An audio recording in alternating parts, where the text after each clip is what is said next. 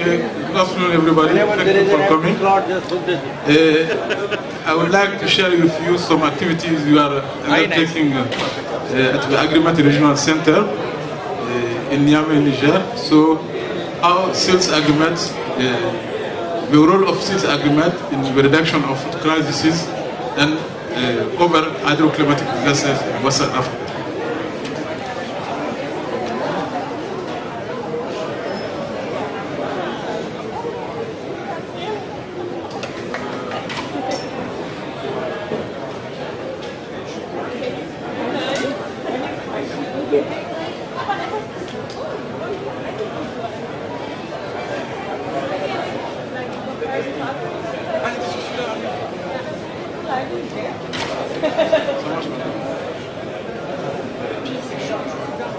Okay, so this is the outline of my talk. First, I will give you some context about, for example, the 1970s drought, and which led to the creation of the Interfaith Committee for Drought Control in the Sahel, CILSS, and also some monitoring and early warning activities we are conducting, some risk assessment, some coping strategies we are doing with the local communities, and finally some partnership.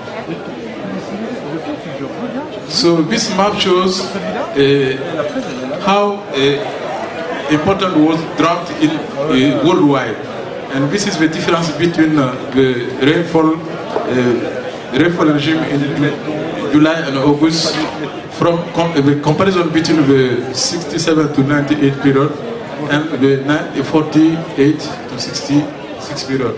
You can see here that the Sahel area, which is in Western Africa, the particularity of this area, not only the severity but also the extent of the drought in this region.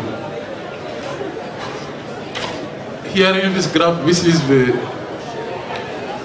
curve of the rainfall index, evolution of the rainfall index, and you see here that starting from the late 1960s, a sharp drop in annual rainfall, which led actually to the drought here, and the persistence for a very long period of this below normal rainfall.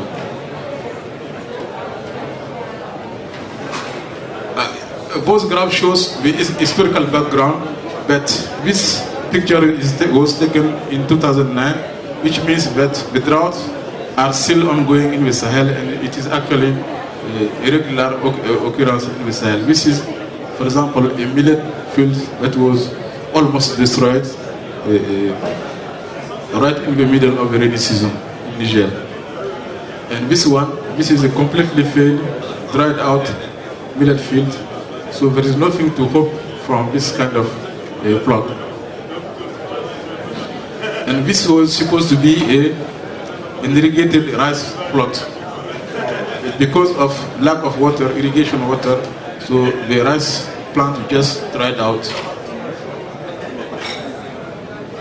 So, as I said in the beginning, because of the occurrence and the persistence of the drought in this region, the head of state of the region decided to create an institution to handle this issue.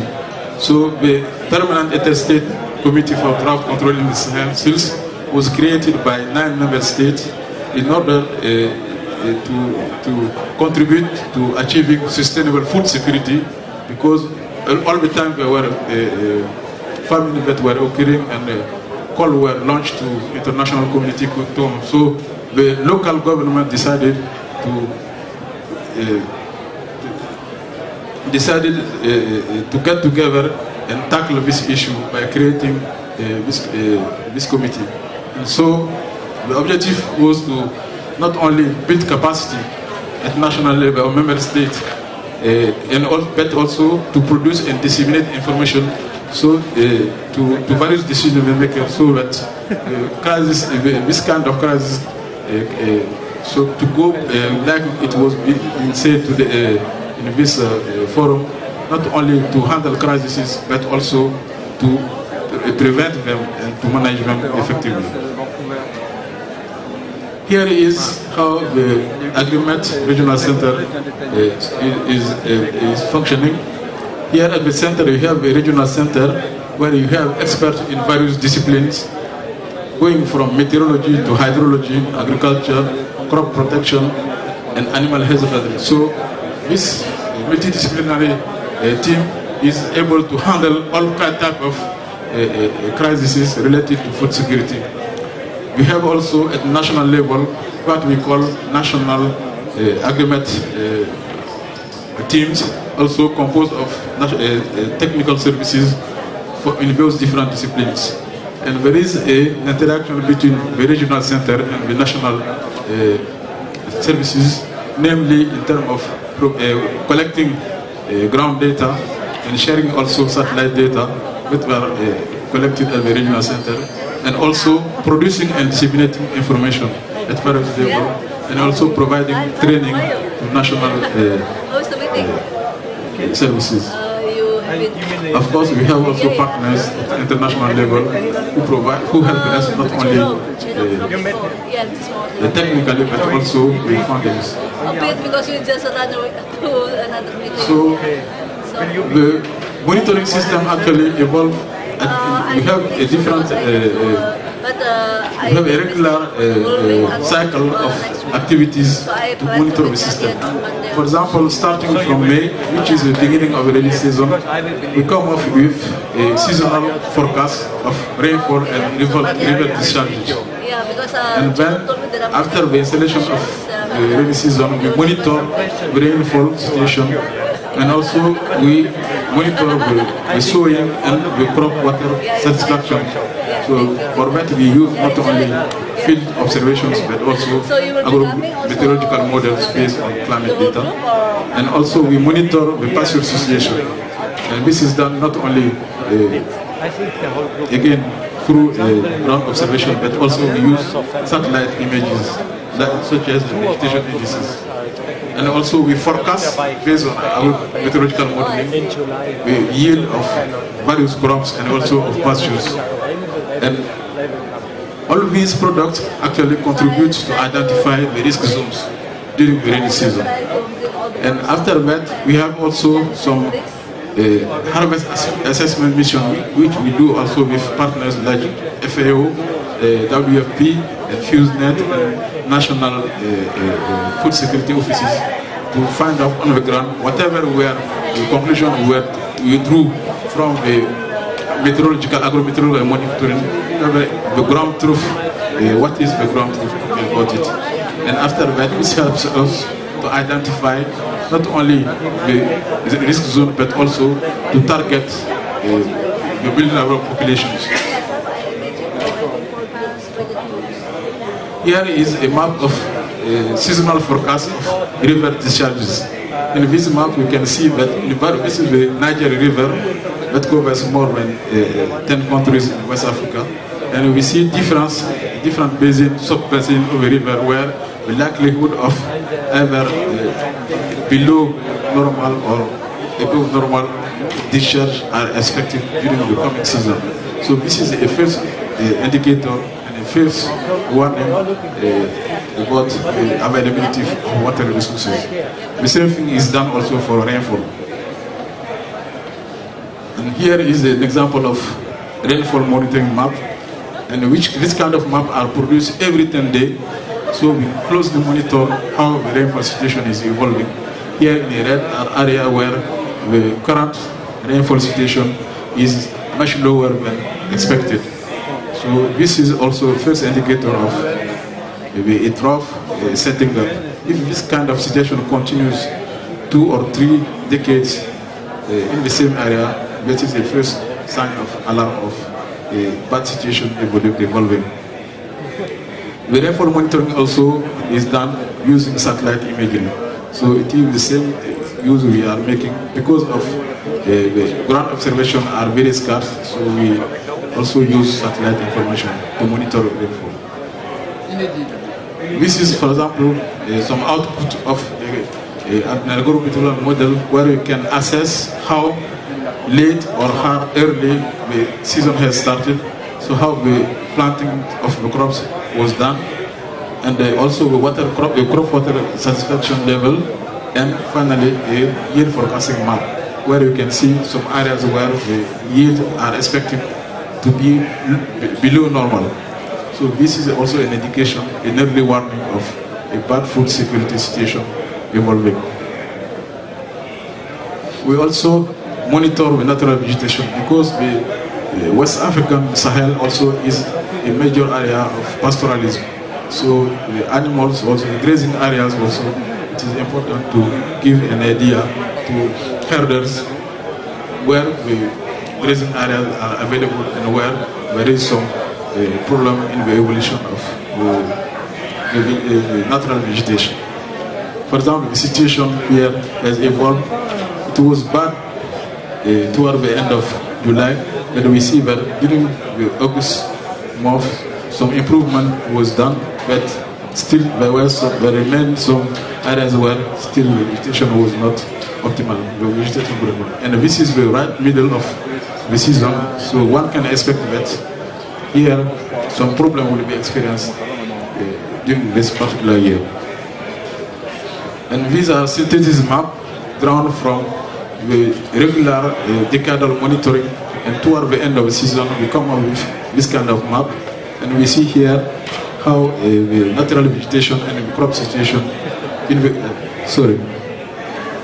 the western part of the Sahel, the situation was relatively good, but some areas where the situation was bad, and here it is a moderate situation.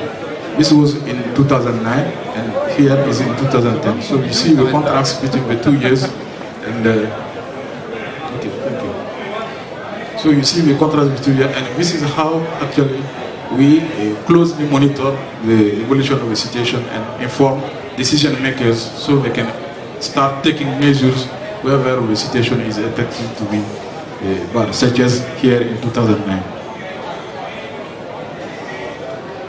There are also other disasters that occur in the Sahel.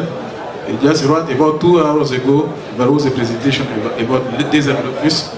Our center also monitors the desert locust situation, not only in terms of identifying optimum areas of the growth, but also we have training programs so where we teach students how to identify the biology and the various techniques to control those pests.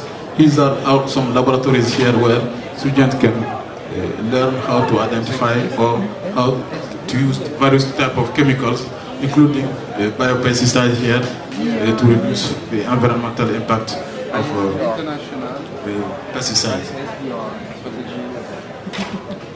We also, another hazard is floods. So besides monitoring and early warning, we also do some risk assessment. For example, this is a map of the city of Niamey, and this map was drawn about 4 years ago to show the likelihood of flooding in the Niamey city. And this situation, in the dark blue area, this is the normal course of the river.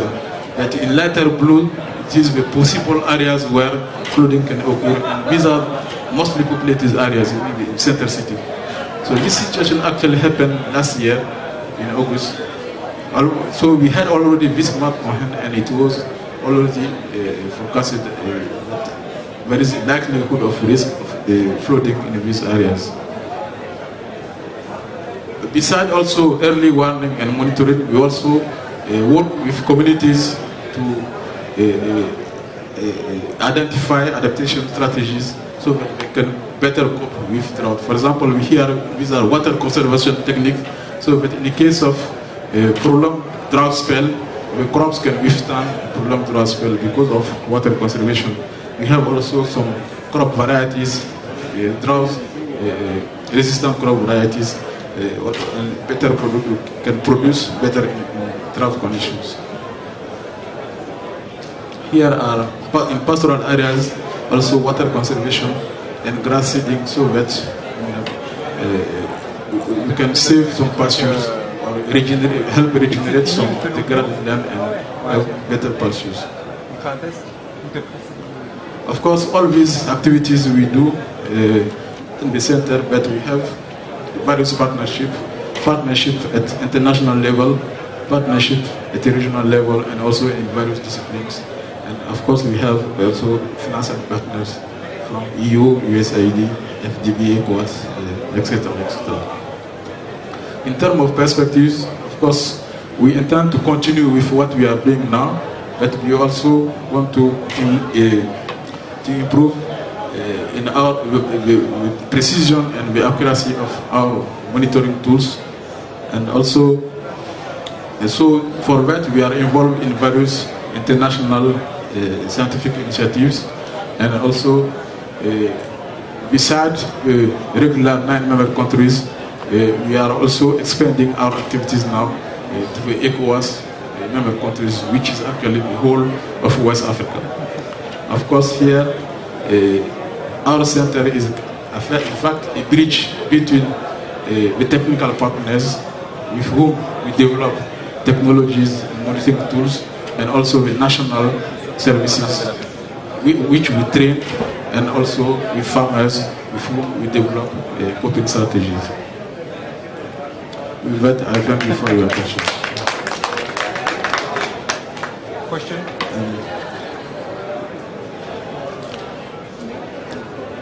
I'll take some questions.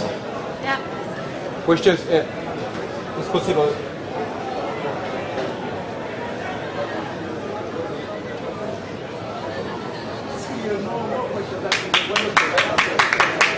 Okay, thank you very much.